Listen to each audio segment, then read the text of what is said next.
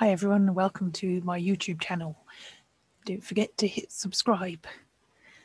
This time we're going to talk about prehistory, and we're going to talk about two ways of looking at prehistory. One is the standard timeline of the Stone Age, the Bronze Age and the Iron Age, and the other is a different way of looking at prehistory. So let's look at the standard, or what used to be the standard way of looking at prehistory. So the Old Stone Age, the Paleolithic, was from 3.5 million years ago up until 40,000 years ago. It takes in the earliest production of simple stone tools, and at this point we're talking about Homo habilis and Homo erectus rather than Homo sapiens, so the forerunners of modern humans. And then obviously moving towards the development of modern humans. So 70,000 years ago, people started to handwork flints, and around 40,000 years ago, we get the beginning of cave art. Now, this presentation mostly focuses on Britain, because that's the bit of prehistory that I know the best. Obviously, the timing of these ages can vary depending on which part of the world we're talking about. So there wasn't much going on in Britain in the Old Stone Age, partly because a lot of it was covered by a huge ice sheet, and the bits that weren't are now underwater. So Doggerland, for example. So then we have the Middle Stone Age, which lasted from 12,000 before Common Era to the end of the last Ice Age. And so this is the period when Doggerland would have been inhabited. So Doggerland is now under the North Sea. So this was the period of hunter-gatherers, the dog being first domesticated, and the forests starting to spread on the land as the ice sheets receded. And you have to remember that some of the ice sheets were actually about 1 kilometre thick, so they left huge gouges and rock deposits all over the landscape. So you can tell the difference between the stone tools of the Mesolithic and the stone tools of the Old Stone Age, because the Mesolithic tended to use these little microlith flints, and they would typically attach them to a wooden shaft or a haft and use them as scrapers or pointers and so on. And you actually start to get sedentary dwellings at this point as well. Then we have the New Stone Age, which was or the Neolithic, from 5,000 to 2,000 before Common Era. And it's at this point that you start getting tombs and stone circles, and the knowledge of sowing and reaping crops gets spread across Europe, across the belt of the temperate zone from the Near East. And we actually have an instance of flint mining at Grimes Graves in Norfolk. And if you've ever visited the site, it's absolutely incredible. These, the little depressions that you can see in the photograph are the remains of bell pits. And a bell pit was where people dug down into the earth and they went down into the pit on ladders, and they actually mined out galleries on either side of the bottom of the pit to get at the really good flint that was underground. And if you visit this site, you can actually go into one of the bell pits that's been excavated and see the tunnels that they made. And when you think that they made these with basically bone and antler picks, it's an incredible thing. It's mind-blowing, to be honest. So check it out if you're ever in the area of Grimes Graves in Norfolk. So then we move to the Bronze Age. Now, as I mentioned earlier, these ages vary wildly. So if you look to other countries other than Britain, the dates for the Bronze Age will be completely different. And in some countries, there's also a Copper Age, which is where people were working and smelting copper, and that's called the Chalcolithic. Nothing to do with chalk, it's Latin for copper. So the nice thing about bronze is that it's harder than copper because it's an alloy of copper and tin. And it may have been brought to Britain by the beaker culture, which arrived around 2200 before Common Era. And the beaker culture may have been a movement of people, or it may have been a movement of ideas. We don't actually know. And the thing that was distinctive about the beaker culture was that they produced this type of pottery, such as is illustrated here, and they were generally buried with it. So the other illustration on this slide is a typical Bronze Age axe, and this would have been attached to a wooden haft. So yeah, so the Bronze Age lasted from 2000 to 1000 before Common Era in Britain. Okay, this is a fabulous piece of Bronze Age art that I had to put into the presentation. It's known as the mould cape, and it was made by attaching these various sheets of gold together and then basically moulding them with hammers. And the curious thing about this is that whoever wore this would have been very small, and once they were wearing it, they wouldn't have been able to move their arms because it would have extended quite a long way down their body, and then they'd have been like, no, I can't move. But it is a fabulously beautiful thing. So isn't it lovely? Oh, I just think it's amazing. And I always think it's amazing about gold that when you dig it up out of the ground, it's still shiny. It's the only metal where that's the case. So there you go. So coming after the Bronze Age, we get to the Iron Age, and this is where we start to get more famous artifacts that are widely recognisable. So on the left here we have the Battersea Shield, which was dug up out of the Thames in Battersea in London, UK. And this wouldn't have been an actual shield used in battle. It was an offering that would have been made and put into the river.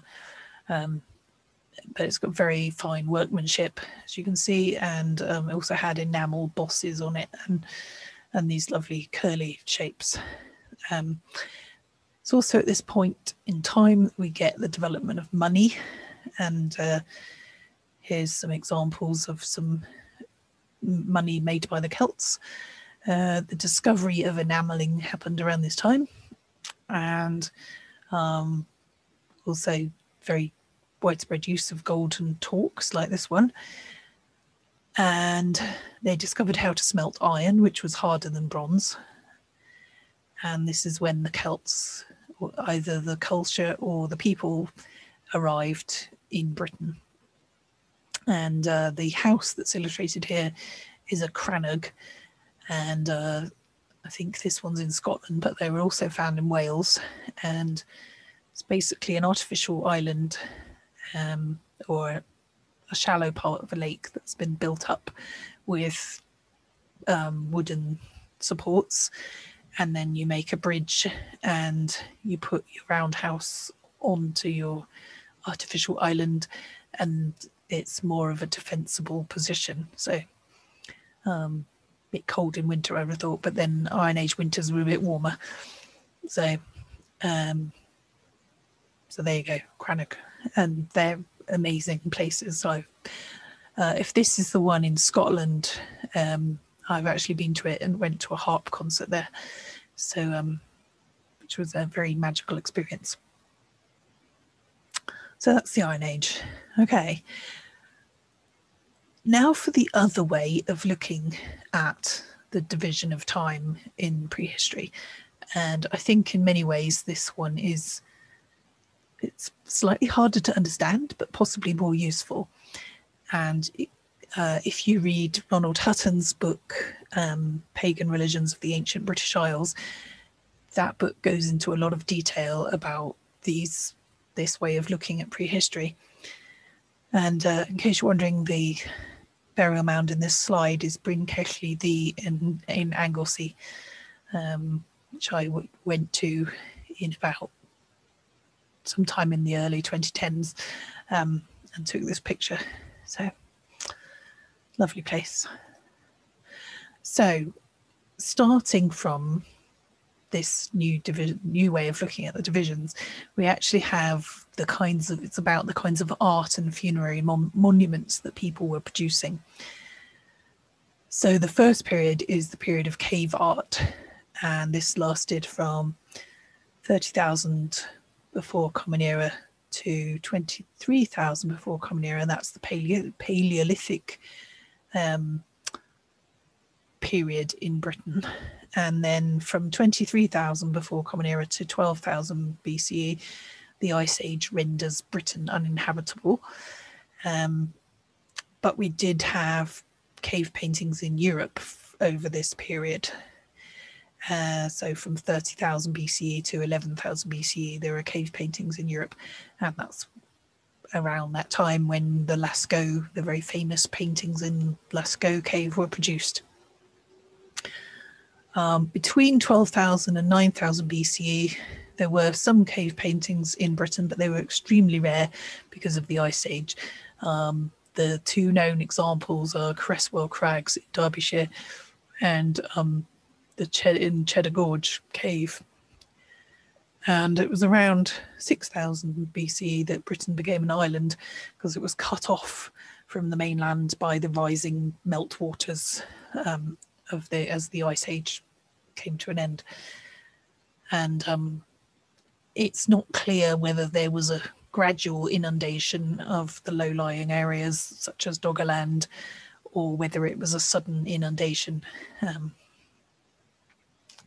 It may have been a combination of the two. So the next phase was the time of the tombs, and this photograph is from my trip to Brittany in 2008. Can't remember the name of the burial mound, but they've got some very spectacular ones around there. So the time of the tombs was from 5,000 BCE to 3,200 BCE.